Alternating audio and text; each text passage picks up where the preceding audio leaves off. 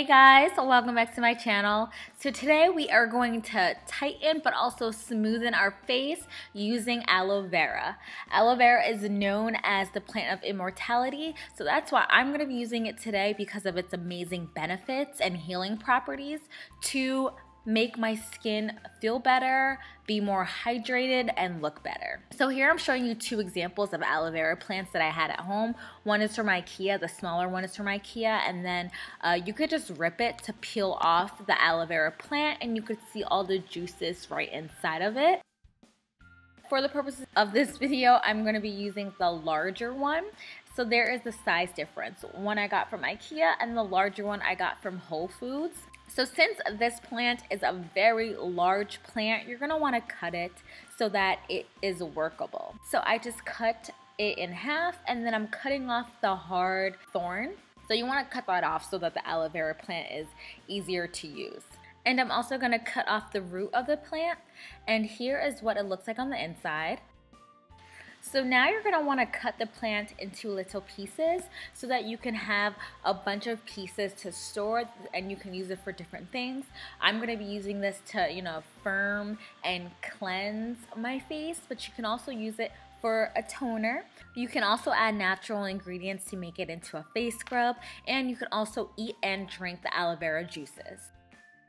Aloe vera has natural vitamins, enzymes, minerals, and sugars, and also amino acids that help our skin and our body. And it can help psoriasis, burns, wounds, dry and aging skin, and that's why I love this plant. So now if you wanted to make your own aloe vera juice or gel, you can just go ahead and scoop the gel right out of there and put it into something. I'm just putting it into a cup, but I'm not using this for this video. I just wanted to show you guys what you could do. The aloe vera plant actually has two parts to this as well. It has the gel and it has the juices. But right now you don't see the juices, you just see the gel. The juices are like a yellowy substance, a yellowy color, and the gel is clear. So now we have our pieces and we are ready to go.